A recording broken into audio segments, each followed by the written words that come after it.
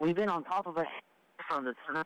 And I've been talking to residents around this area and telling me the tsunami completely swept through the entire city. So powerful that I'm even able to see the river's the river. It was visible when the earthquake and simultaneously, and every person that I've been talking to, they told me that the crucial concern of every one of them is the communication. The landlines and the mobile phones are not usable even at this moment, as well as water, electricity, and gases. And as for transportation, they are not able to go by car to not far to places because the gasoline stands are basically closed. And the ones that are actually open, they are used by the relief vehicles, which are used for emergencies, such as fire trucks. And concerning those fire trucks, at 7 a.m. this morning, local time, a total of 1,400 people, including police as well as self-defense force units and firefighters, they have begun to provide emergency relief aid for the aftermath of the fire that also came after the tsunami. And they were using helicopters, and while I was reporting in the afternoon, at least 20 helicopters went over my head. And the problem was that they weren't able to reach the people in need because of all the debris and the trees that were blocking the road. So basically the rescue workers had to get off their helicopters and walk to the people in need of help. And finally, we have information that chilled foods such as pancakes were also being distributed as mutual aid donations to children from food companies. And that's all for now. Back to you, NHK World, Raja Pradhan.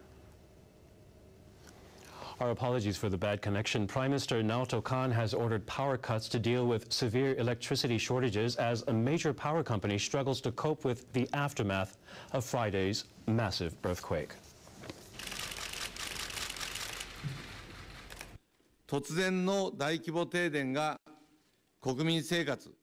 We have to avoid at all costs a sudden power shortage whose scale could have devastating consequences for the economy and people's lives.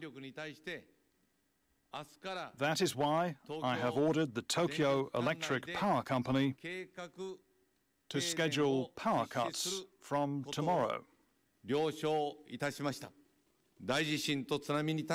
I am confident that people can overcome these times of hardship if we stand united against the deadly earthquake and tsunami. The Director General of the Agency for Natural Resources and Energy, Tetsuhiro Hosono, said electricity will be suspended in 5 areas for 3-hour periods in rotation beginning tomorrow at 6:20 a.m. The planned outages are said to be needed for several weeks. Details have not been given concerning special arrangements for hospitals and other essential public services. Japan's meteorological agency has upgraded Friday's massive earthquake that hit the Pacific coast of northeastern Japan from magnitude 8.8 to 9.0. The agency announced the upgrade on Sunday after analyzing seismic waves and other data. The agency says the focal zone of Friday's quake measured about 500 kilometers long by 200 kilometers wide. The destructive movement continued for more than 5 minutes. There have been 4 other earthquakes in recorded history with a magnitude of 9 or greater. The largest earthquake hit Chile in 1960, with a magnitude of 9.5, killing over 1,600 people. It triggered tsunami that swept across the Pacific Ocean, killing 142 people in Japan.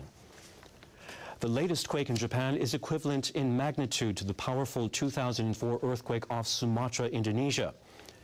The magnitude 9.1 Sumatra quake triggered massive tsunami in the Indian Ocean, with the death toll reaching more than 200,000. A meteorological agency official told a news conference on Sunday that Friday's earthquake was highly unusual and that the agency had never detected anything like it before. He warned that the threat of aftershocks measuring more than 7.0 magnitude will continue for the next week. We inspected the destructive movements of the quake we found that 3 massive earthquakes had occurred one after another in a complex manner. 3回、3つ大きな巨大な地震が起こる、連続して発生する。 Then we この analyzed よ the うな data 起き方をしている once という again ことが分かりました。 and determined that the magnitude this time was actually 9.0. マグニチュードは 9.0 であるということが分かりました。我々が計算した中において In the next 3 days, the possibility of magnitude 7 or more exceeds 70% for the first time. 確率が出たのは初めてでございます。それは As the earlier graph showed, many aftershocks will probably be felt, for many original quakes take place in many places. Therefore, we have to brace for aftershocks of 5 or even around 6. 可能性も高いので十分に警戒していただきたいということでございます。大きな余震が発生するマグニチュード A major aftershocks with an intensity of 7 and more could cause major tsunami. Tsunami warnings or advisories are likely to be issued. Earlier, I spoke with Yugi Yagi, associate professor at the University of Tsukuba, on the devastating quake. Professor Yagi, thanks for joining us today. The Meteorological Agency has upgraded Friday's massive earthquake from magnitude 8.8 to 9.0. What does this 0.2 difference mean? So 0.2 difference means twice the amount of the previous original estimate. So magnitude 9.0 quite large. So Japan coastline moved to 4 meters to east. The Meteorological Agency announced earlier that there is a 70% chance of aftershocks of a magnitude of 7 or more in the next few days. So especially aftershock activity increase, especially the northern part of the focal zone and the southern part of focal zone. If magnitude 7 or 8 earthquake generated, they create a huge tsunami. So when magnitude 8 class occur, large tsunami generated. So such a large tsunami will be propagated to the Hawaii and Pacific Ocean area. So please keep attention of the seismicity in Japan. In the northern part and southern part of the focal zone. Why weren't the experts able to predict the massive earthquake? We only have this huge earthquake once every 1,000 years. Once every 1,000 years? Yeah. So it's hard to predict, so we don't have any record of previous such huge earthquakes. So Friday's massive earthquake had nothing to do with New Zealand's? So no relationship to New Zealand. So it's too far, and the New Zealand earthquake too small to affect the Japan island. We also had a jolt in Nagano. How about that? Does it have anything to do with that? So we don't have any evidence, scientific evidence at this time, but I think such huge earthquake could shake Japan island. So maybe Nagano earthquake triggered by these earthquakes. Professor Yagi, thank you very much. And that was Professor at the University of Tsukuba, Mr. Yugi Yagi.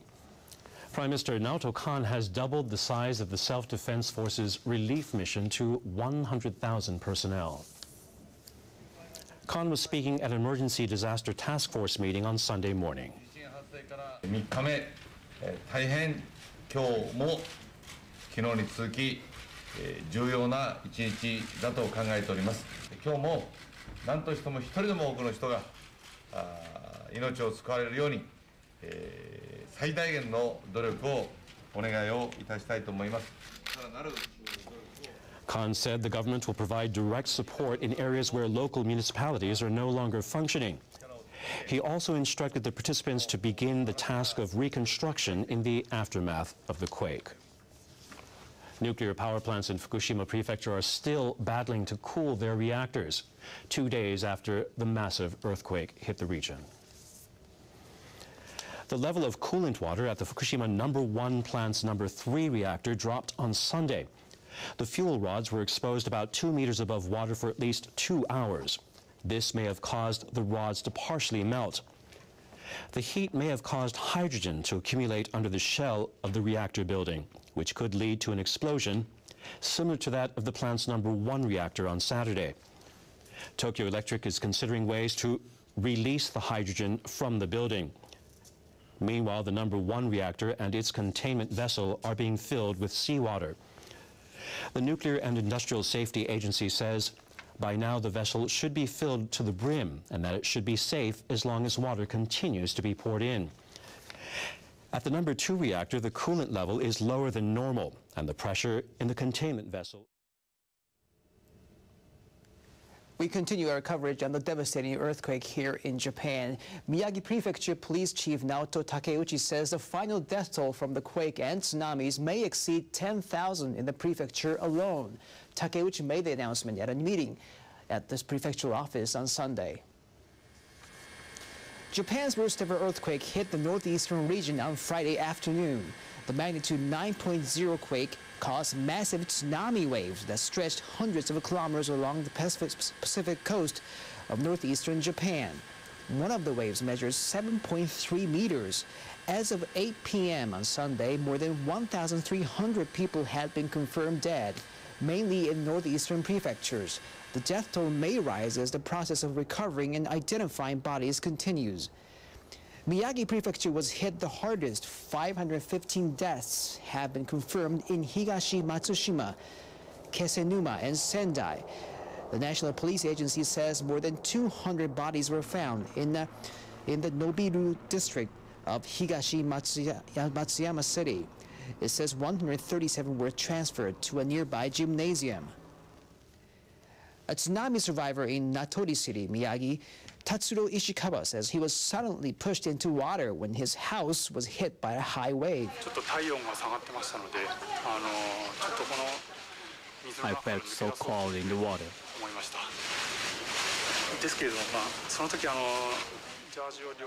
I tried to get out.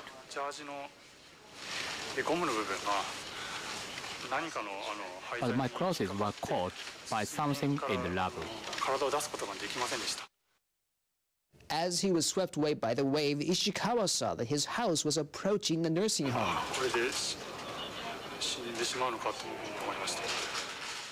Fortunately, I saw there were still people inside the building.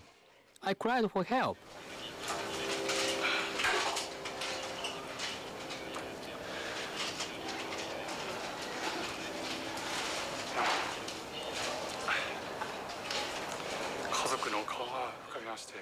I thought I was dying when I was pushed into the water.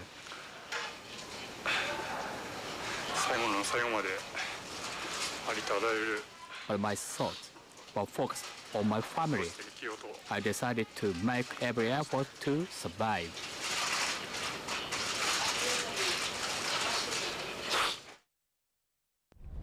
In the Arahama district of Sendai City, 200 to 300 bodies have been found in a coastal area. In the town of Minami Senriku, nearly all the buildings and houses were swept away by tsunamis. Local officials are unable to contact more than 10,000 people, more than half the town's population. In neighboring Iwate Prefecture, the city of Rikuzen Takata was totally destroyed by tsunami. 335 people have been confirmed dead and hundreds of bodies recovered. Rescuers say 300 to 400 bodies were found in the city's center alone, and the death toll in Iwate may reach at least 600. Iwate police say that 315 residents are missing. Etsuka Oyama, a civil servant from the city, was evacuated to a nearby building soon after the quake. When a tsunami hit the building, she was on the 3rd floor with her daughter. A tsunami hit us. I grabbed something tightly, holding my daughter's hand.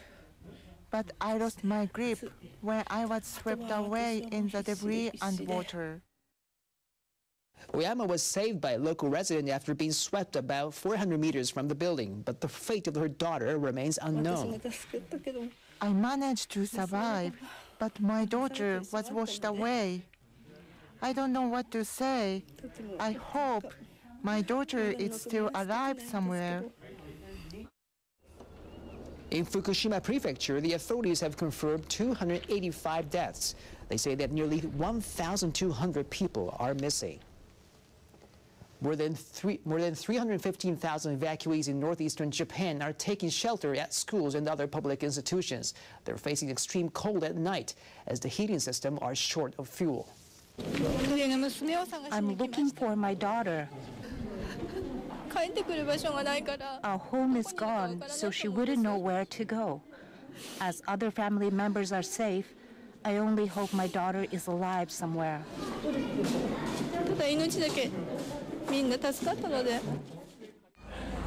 NHK has learned that over 315,000 people were taking refuge at around 1,900 evacuation centers as of 1 p.m. Sunday. But officials in devastated areas are unable to confirm the actual number of evacuees. Temperatures drop sharply at night in those areas, and some shelters are struggling to keep people warm. And the rescuers are struggling to get to thousands of people who remain stranded in the tsunami-struck region. These isolated outposts have been confirmed in 70 places in Tohoku region, including Miyagi, Iwate, and Fukushima prefectures. In Kasenuma City in Miyagi, more than 3,400 people are stranded. Still, 1,000 people are in a fish market, and another 300 are in a food processing facility. In Minami Senriku town, at least 2,300 residents are cut off. Among them, 800 people are waiting for help in a gymnasium, while nearly 1,000 students and adults are thought to have taken shelter in 2 schools in the area. In Ishinomaki City, at least 3,800 people are isolated. Among them, about 600 people are stranded in a shopping center. In Rikuzen Takata City, Iwate Prefecture, about 100 students are still waiting to be rescued from a high school playing field. In Soma City, Fukushima Prefecture, rescuers have still not been able to reach residents trapped in their homes because of flooded roads. The earthquake has caused extensive damage to roads and bridges in northeastern Japan as well as the Tokyo region. Power is still out in many areas, and nearly all train services are suspended in the northwest-eastern part of the country. Roads have been damaged in more than 500 locations, while 29 bridges have been damaged. 62 landslides have also been reported. About 1.5 million households had no power on Sunday night. Among them, all 1.1 million households in Miyagi Prefecture are without electricity. Power companies say it will take some time to resume service. At least 1.4 million households have no water. The Health and Welfare Ministry has dispatched nearly 100 vehicles to supply drinking water to residents. A truck driver from Ishinomaki City was visiting Shimonoseki City in Yamaguchi Prefecture, western Japan, when the quake hit. On Sunday, he returned to his hometown with drinking water from Yamaguchi. みんな大変だろうなと思って、こういう時だからこそ助け合いですよね。助かります。本当今どこでも手に入らない状況なんで、すごい助かってます。 All Shinkansen bullet trains connecting Tokyo with major cities in northeastern Japan have suspended operations. All local train lines in the area will be out of service through Sunday night, except for a few lines on the Sea of Japan coast.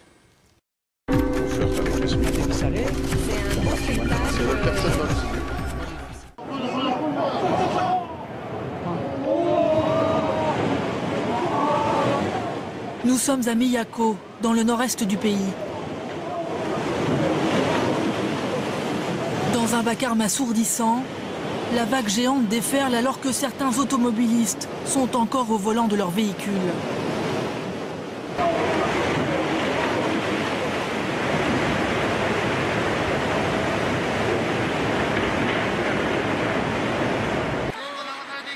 Deux jours après la catastrophe,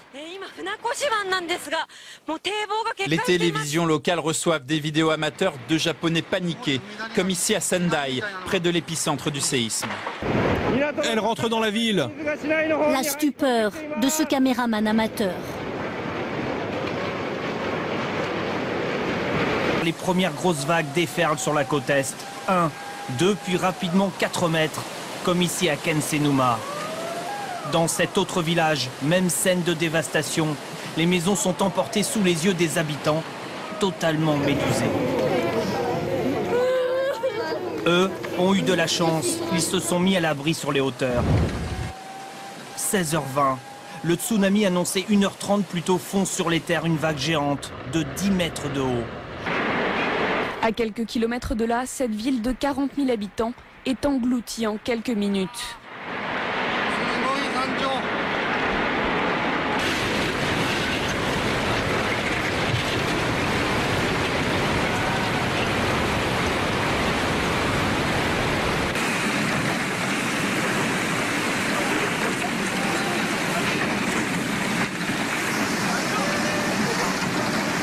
À Minami-Sanriku, ce car lutte presque à contre-courant sur une portion de route encore épargnée.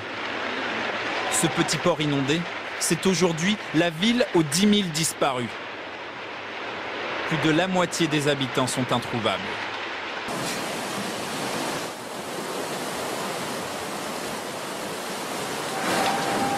Par haut-parleur, les autorités font ce qu'elles peuvent pour alerter les habitants.